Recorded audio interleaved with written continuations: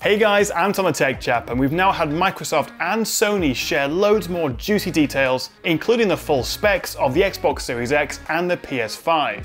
Although I think the biggest surprise is that Vio is still alive.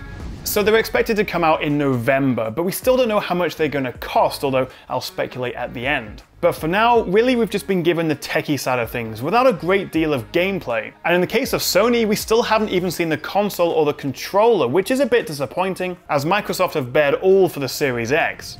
Okay, let's start with the specs, and here they are side by side. And fundamentally, they're based on very similar hardware. Custom 8-core AMD Zen 2 processors, AMD RDNA 2.0 graphics, 16GB of super fast GDDR6 RAM, and custom SSDs, which I reckon will be the most significant upgrade in real terms over last-gen consoles.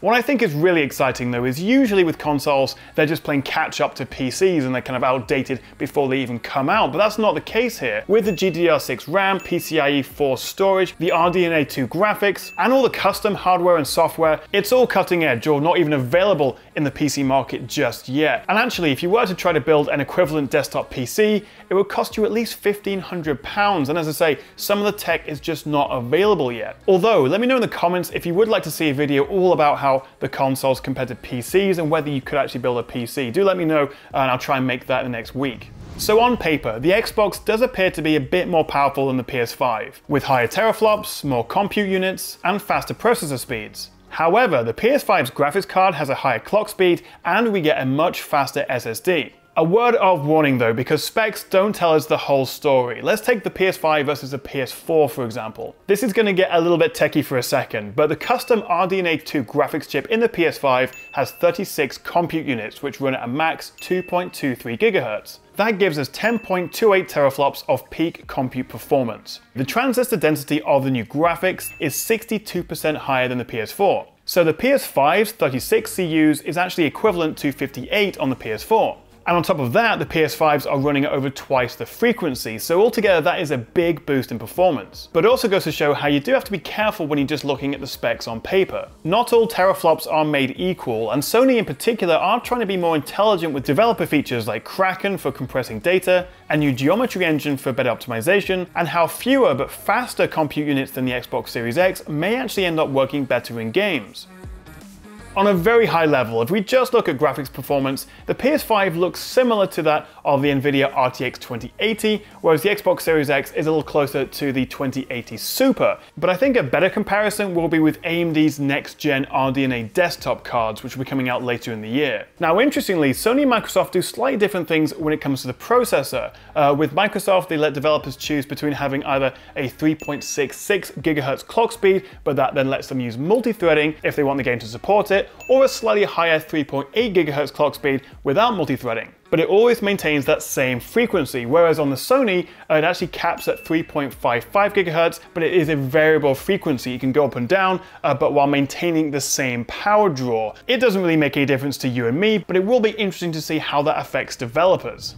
Now, when it comes to RAM, while both have 16GB of cutting-edge GDDR6 RAM, the setup is a little bit different. You can see the Xbox has a bigger 320-bit interface, but the RAM is split. 10 gigs is much faster for games, and 6 gigs is a little bit slower for the UI and background stuff. The truth is, until I have them right here with me, side by side like I do with the current gen consoles, it's all sort of speculation. On paper, the Xbox does appear to be a little bit more powerful, but as always with consoles, except for exclusive games, generally developers optimize their games for the lesser powerful model, so you know it will run well on both. So I don't think it's really going to matter that much. And regardless if one console is a few percent faster than the other, the bottom line is the performance boost means we'll get much better looking games. Features we've only seen on high-end PCs like ray tracing for more realistic lighting, shadows and reflections, and of course higher resolutions and refresh rates. Both consoles, through the new HDMI 2.1 port, will support games up to 4K at 120Hz and technically even 8K, although the game itself and your TV will also need to support them.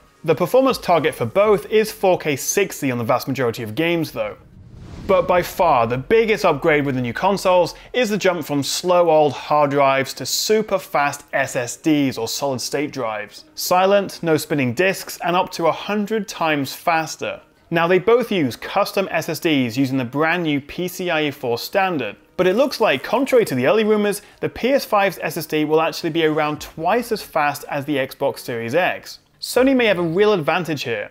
But still, compared to the 50 to 100 megabytes per second on the PS4, and the fact we now get instant seek times versus between 2 and 50 milliseconds before, altogether Sony say the PS5's I/O will be 100 times faster than the PS4. It's a similar story on the Xbox Series X, albeit with slightly slower speeds, but make no mistake, this is a revolutionary upgrade for these next-gen consoles, and while we have had SSDs on PCs for donkey's years now, what we're getting in the consoles is actually way more advanced than pretty much anything you can buy right now. For example, both consoles will offer expandable storage. Microsoft will sell 1TB expansion cards, prices TBC, which look a lot like old memory cards, and then easily slot into the new port on the back of the Series X. On the PS5, it's not as simple. You'll need to buy a certified third-party M2 SSD that is at least as fast as the internal SSD, so games perform as they should, but ideally faster as it won't have some of the custom hardware. Basically, it's unlikely that any SSD on the market right now will work, but by the end of the year, we may have a couple of options. Now, price is going to be a big factor. We don't know how much Microsoft's expansion card or these third-party M2 SSDs are going to cost. Probably quite a lot, to be honest. Although at this stage, with Microsoft's extra 150 gigs or so internally, and the fact that you can then just buy this additional 1TB card from them and just pop it in the back and you're good to go, does seem like the more simple and streamlined option. So what does that all mean? Well, ultra-fast boot times, almost instant game loading, quick resume between different games, more developer freedom when it comes to level design and movement speeds, faster patch installs, the benefits are endless. Now, both Sony and Microsoft are putting a lot of effort into backwards compatibility, but at this stage, it does seem like Microsoft is promising more, with the OG Xbox, Xbox 360, and Xbox One compatibility on the Series X. Plus, they've talked about upscaling the resolution, frame rate, and potentially even adding proper HDR, even to original Xbox games. Sony hasn't said as much yet, but they have said that current backwards compatible PS3 games will work, as well as almost all PS4 games. Both consoles are also pushing next-gen 3D audio, focusing on more immersive sound without the need for, say, expensive Dolby Atmos speakers. Before this, audio always seemed like an afterthought for new consoles, and I can't wait to try it. So that's just a quick look at all the specs, but Sony are promising a full teardown of the PS5 soon so we can compare the design, the cooling, the controllers, and hopefully see more real next-gen games. I mean, that's what it's all about really, not just picking through all the tech specs, although that is exactly what we've just done in this video, but of course it's about the games. As always though, when it comes to the question of which is best, which one should you buy, it doesn't really matter what the teraflops and the raw specs are, as long as they're roughly comparable. Yes, maybe if you're going to spend £500 or so, you do want the most powerful one, that is important, but really it comes down to the exclusive games, which is best value for money, and also which one your mates play on so you can play with them online. But the good news is, while this year kind of sucks right now, I think we all know why, at least we do have two great consoles coming out, probably in November, that we can look forward to, and I can't wait to see what developers do with all that extra hardware and those crazy fast SSDs. But let me know which one you're more excited for by voting in the poll at the top right, and also let me know why in the comments below, and also how much you reckon the consoles will be. I'm just speculating, but I'm thinking probably